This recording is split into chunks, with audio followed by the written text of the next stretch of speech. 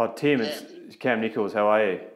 Good, mate. Yourself? Too bad. You know how you said I could call you if I had any queries? Yep. I just set up the enema, and I was lying down ready for insertion. And to be honest, I'm Trembling. a little bit nervous. Any words of wisdom? Any advice?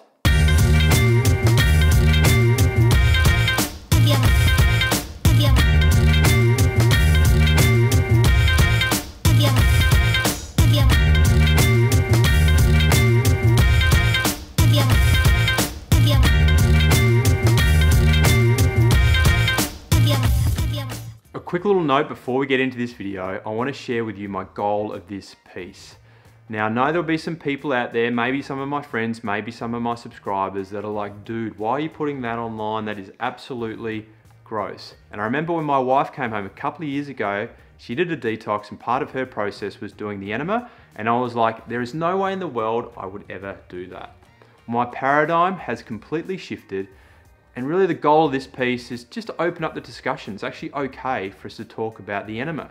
The enema has become a very powerful tool for general health and well-being, particularly the detoxification process, in addition to assisting and supporting people with debilitating illnesses, including cancer. This is a good thing. It's a good thing to be educated on.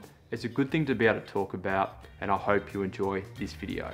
All right, it's 9 o'clock in the evening. It's the day before I start my 5-day fast. Now, originally, I was thinking of doing a water fast, but I went and spoke with an expert, and I'll link to that video below this one, earlier this week, and he suggested, based off my goals and ambitions, and as my subscribers will know, my goals and ambitions are to basically improve or create an optimal platform within myself before I start a big block of training, because later this year I have a goal to win a bike race, which is really hard to win.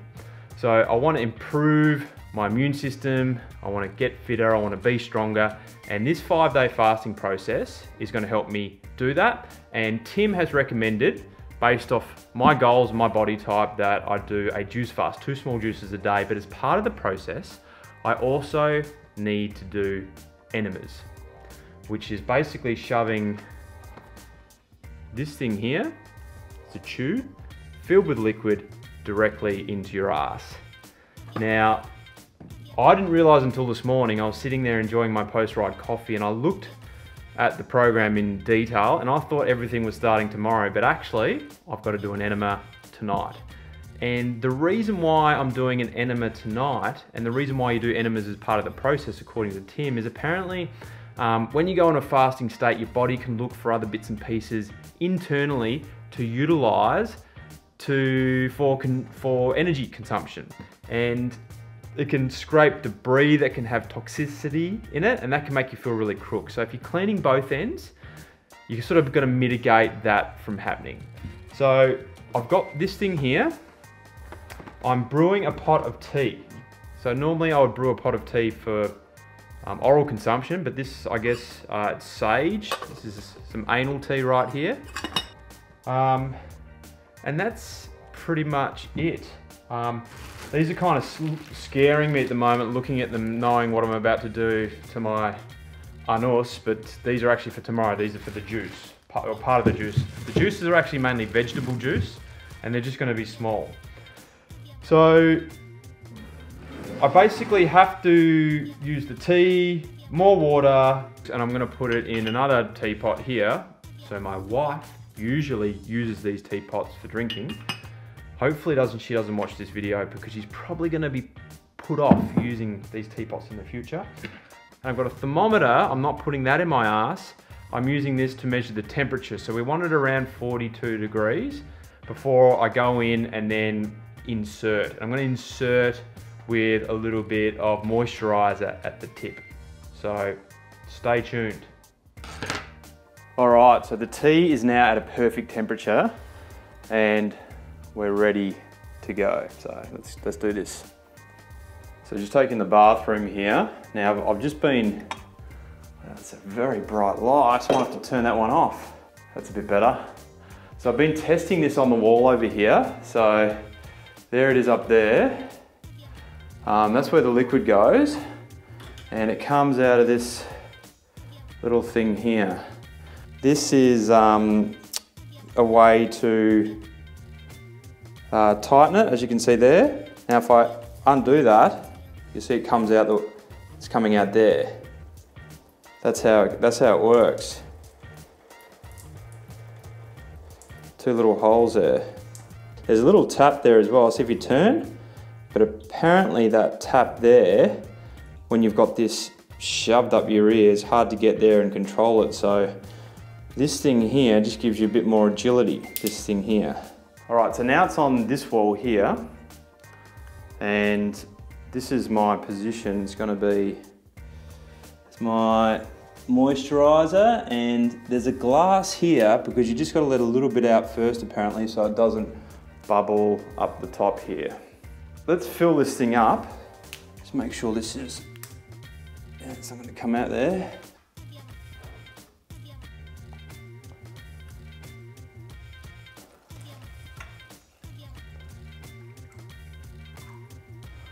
So that's a lot of liquid, isn't it? Man, that's all going into my ass. It's quite incredible.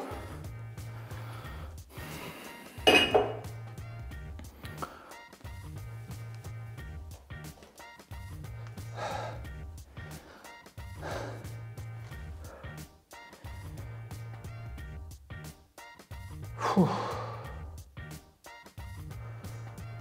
little bit nervous. Might give Tim a call. He said to give him a call if I had sort of any sort of questions or queries. A little bit nervous. Just stand up for a sec.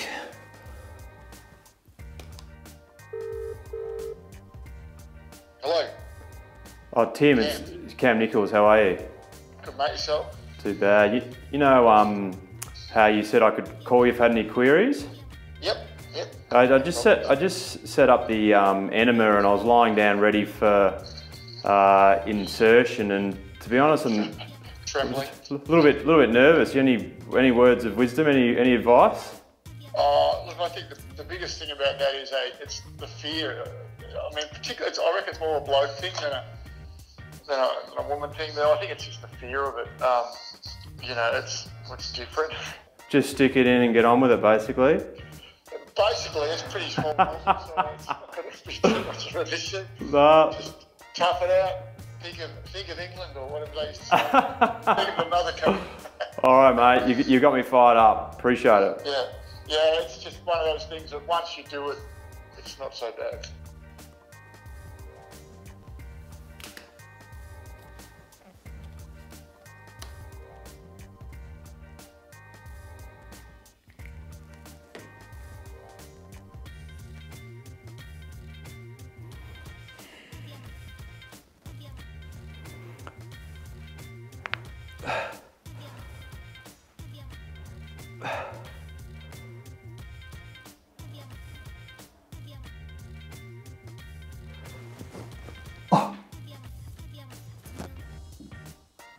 Well, I can feel it going inside my lower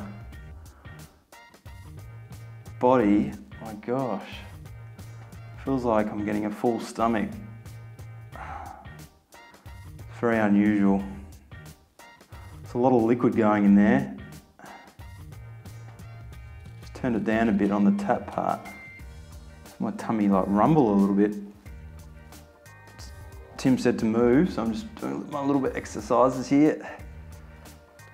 It's 10 to 15 minutes of this. Whew, it's a lot of liquid. Damn. Oh, feels like a little bit like tummy cramps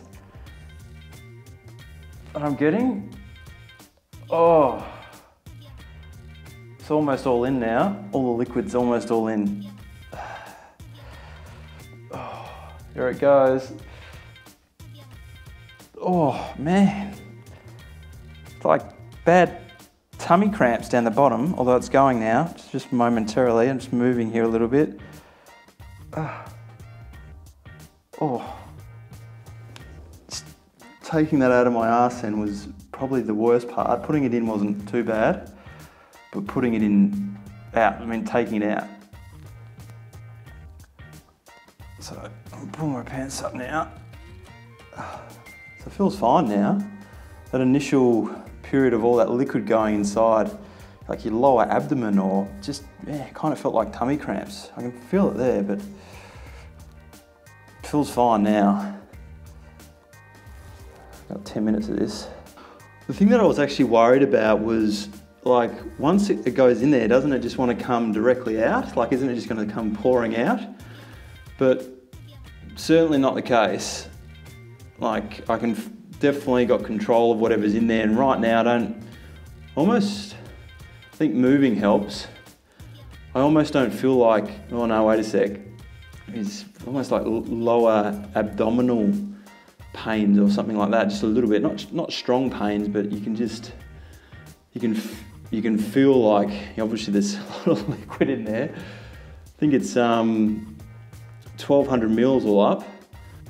All right, I think that's over 10 minutes. So I'm gonna go to the bathroom and release.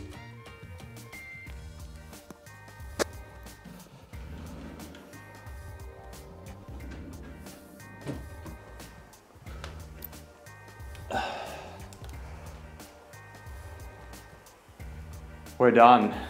That was a very interesting experience. There's a lot of liquid in that, and I definitely felt it sort of around here, just like mini cramps or a little bit like that. Getting that thing in was okay, taking it out was a bit weird. What just came out then, I'm not going to even tell you what that looked like, because that's for a different blog or a different YouTube channel. But I can tell that that is incredibly cleansing. And that was probably the best smelling shit I've ever done, because it smelled like tea and all those bits and pieces I put in it. But at the end of the day, enema, not as bad as it sounds.